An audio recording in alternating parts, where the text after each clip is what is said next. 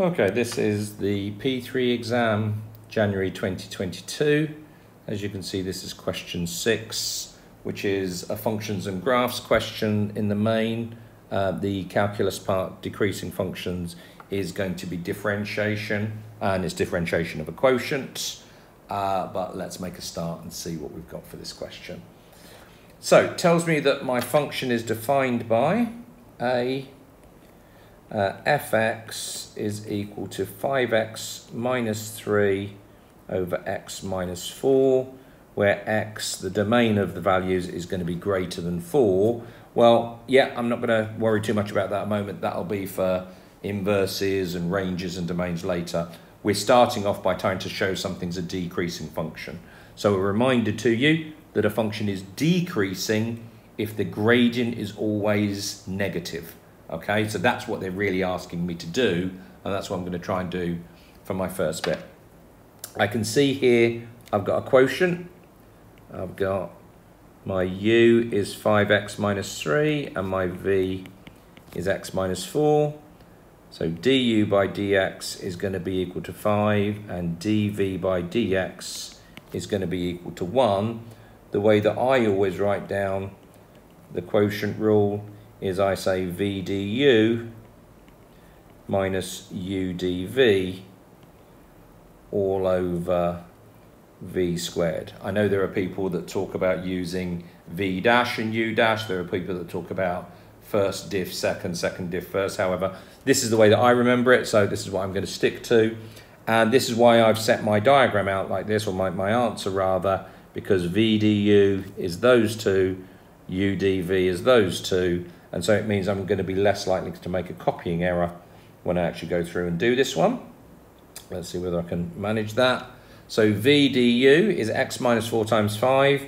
I'm going to write that as 5x minus 4 minus u dv.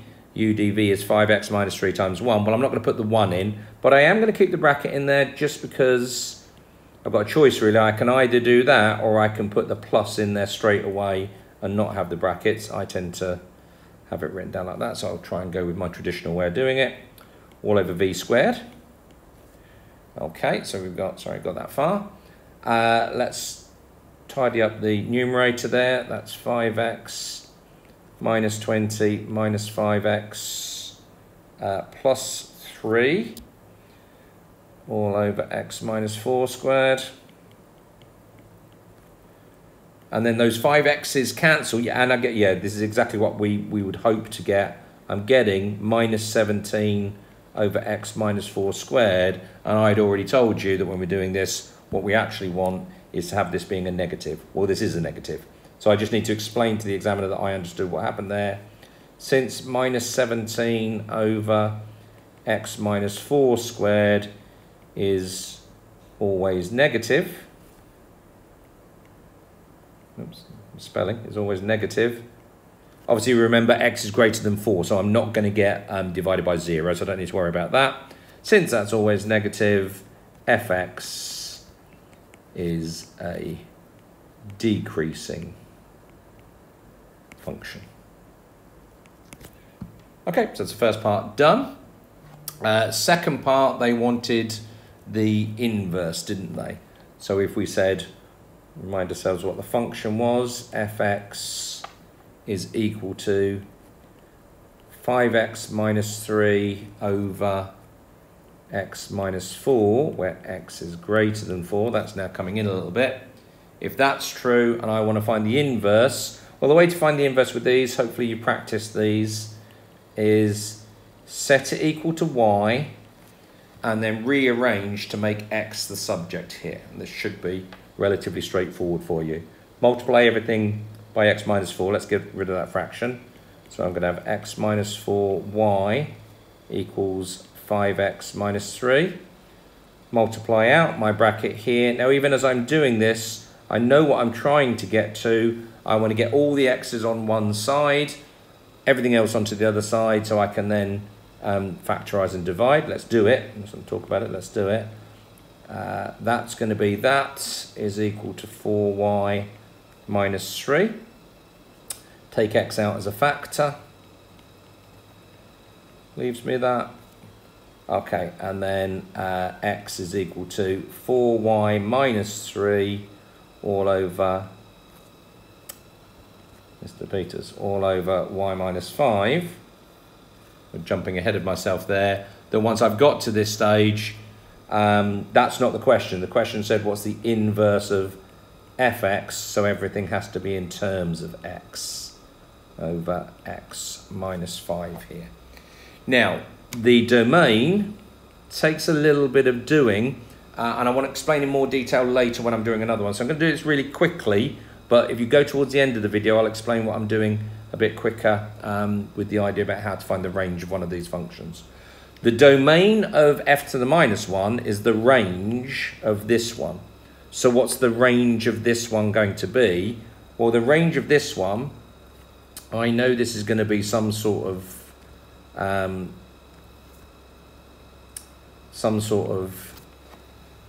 reciprocal function here. So what I'm really interested in is what this y asymptote is going to be, because if I've got the y asymptote, I can then work out what the range of values is going to be, given that we know x is greater than 4. We're only looking over here, this part of the graph. So I will come back to this in a bit more detail, but the way that I work out the range of this function, the way that I work out the y asymptote for this function is I'm just going to say x tends towards infinity. So if x tends towards infinity, what I'm going to get is f infinity is 5 infinity minus 3 over infinity minus 4.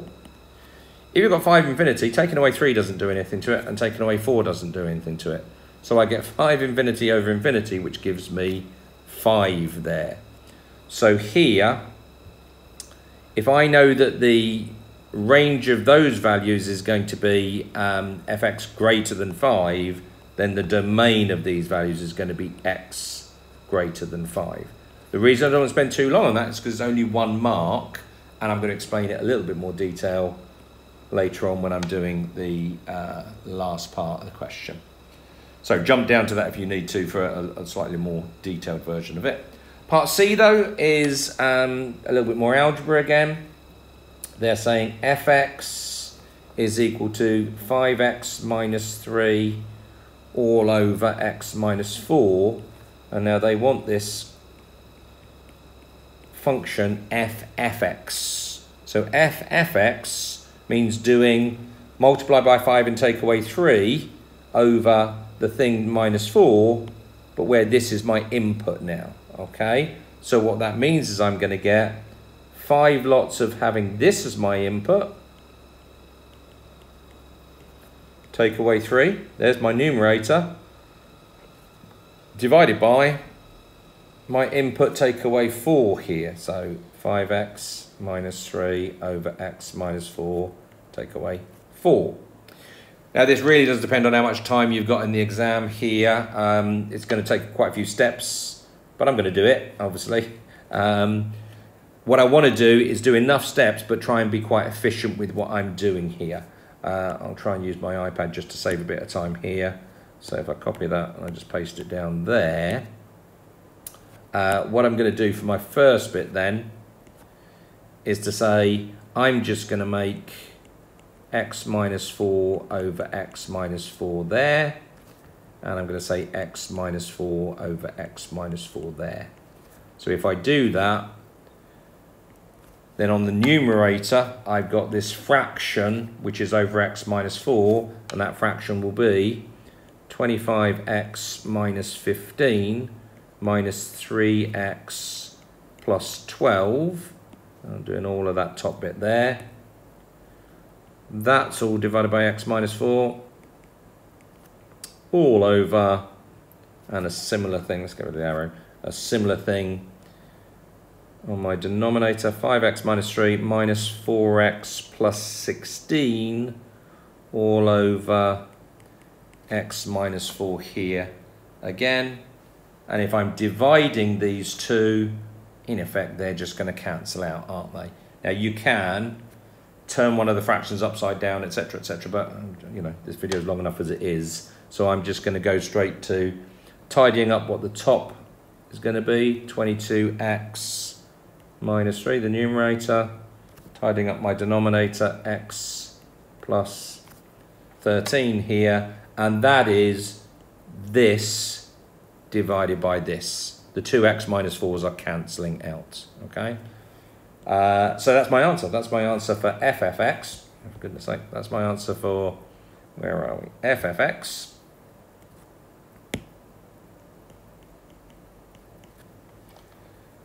And then on to the last part. This is where, as I say, you could do this quite quickly now, but I'm just going to slow down and just explain to you how I would draw this function out, how I would work out the asymptotes, where it hits the axes, etc. If you haven't got a lot of time in the exam, do remember now that we said that x is greater than 4. So just very quickly, when I actually get this drawn out, I think it's going to look something like this.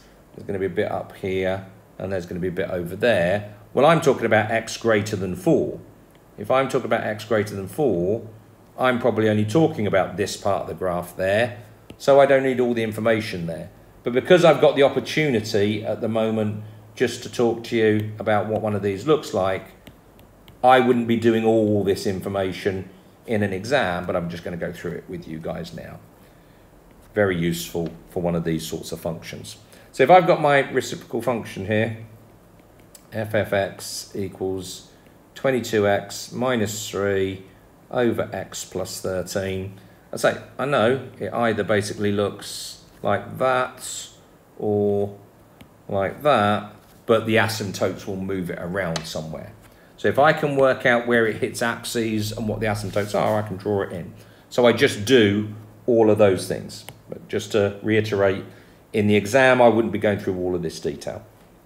So x equals 0, ff0 is just 0 there, is minus 3 over 13. Super. At y equals 0, we just get the top bit equals 0. So we get x equals 3 over 22. I'm really only interested in whether they're positive or negative at this point. Let's talk about the asymptotes then, which I talked about quite quickly earlier on in the question. And it's this idea about finding your horizontal asymptote. And what I'm basically saying is, for this one, if I'm trying to find the horizontal asymptote, let's just put it in. Okay, for this horizontal asymptote, my function either looks like that or looks like that. So either way, when you have really big values of x, and I'm talking about 1,000, 10,000, 1,000,000, the value is going to be pretty much as close as we can to the asymptote. So I just take that to the furthest possible level of thought and say, if I want to work out my y asymptote, I just let x tend towards infinity. And it's really quick, I'm taking too much time. It's 22. It's 22 infinity over infinity here. But I slow it down and say 22 infinity minus 3 over infinity plus 13. Not interested in those ones. It works out to be equal to 22. So y equals 22. And the x asymptote is always really easy. X asymptote, in this case, is just x equals minus 13. So if I now put all this information on my diagram, way too much for this particular question, but I've got that the x asymptote is over here at minus 13. I'm going to sort of shorten this up a bit, otherwise I won't be able to fit it all on. But x asymptote is minus 13 there. The y asymptote is up here at y equals 22. And remember from before, we had that it was hitting at minus 3 over 13 and 3 over 22 there.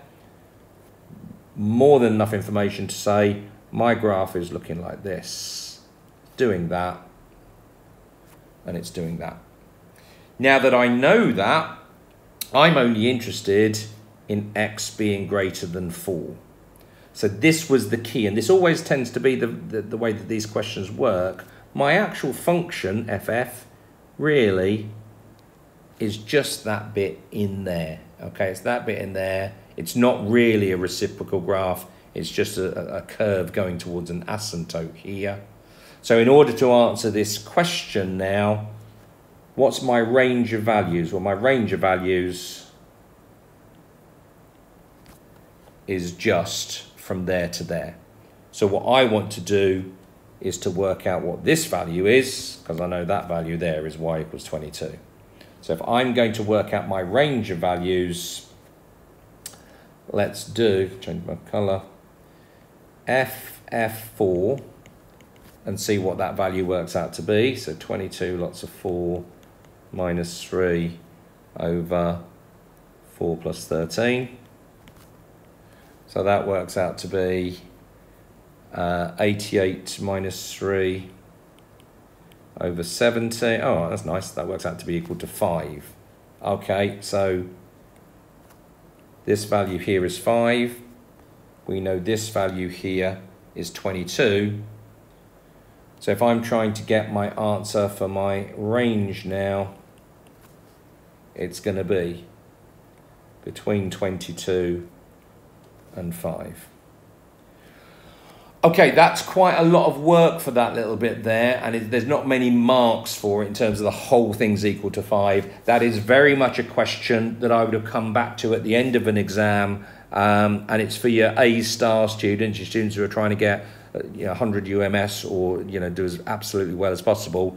I don't know how valuable it is to go after those marks until you've absolutely gone through the paper and made sure you've got everything else. For me, when I'm doing these questions, I almost give myself that time. I'm pretty quick at going through and doing questions, and I know I'm going to slow down to do that bit, and I'll make up time elsewhere. In terms of the actual answer I would have done for that, obviously, I wouldn't really have needed all of that stuff here. I could have gone just from where y equals 22 and then had a look at it. But hopefully that makes sense to you, just in terms of a little bit of teaching for the functions and graphs. Okay, hopefully that will make sense.